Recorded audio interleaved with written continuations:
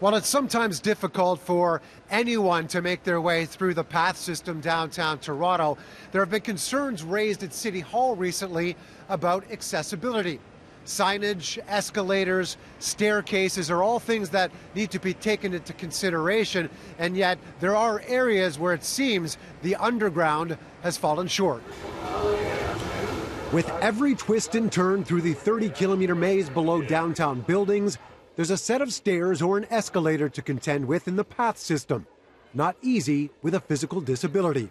There are 3 stairs going that way, and I have to go down, basically go down, when people like me, I have disability, my knees, so it's hard.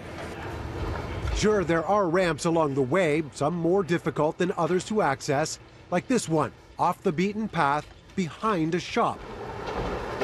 Need an elevator? At different points, it can be a pain to find it.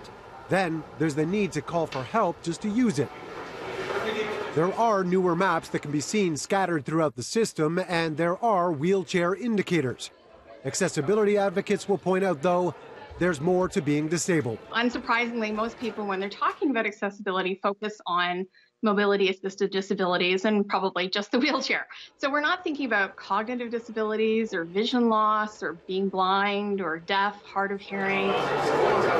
Michael McNeely is deaf and a public member of the city's Accessibility Advisory Committee. He recently raised concerns about making his way during off hours.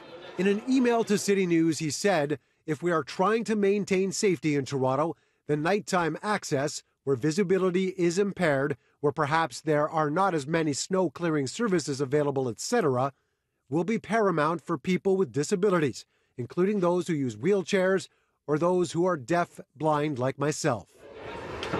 In the middle of it all, a spot where the only option is stairs or an escalator.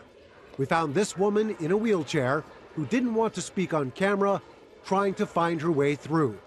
The map indicates needing to find an elevator, next to impossible with no signs pointing the way. Then it's down to a parking level, through more doors, and eventually out the other side. The furthest thing from accessible when already trying to navigate the less than easy path. City staff have been asked to put together a presentation based on all the issues that have been raised. That is expected at the beginning of next year.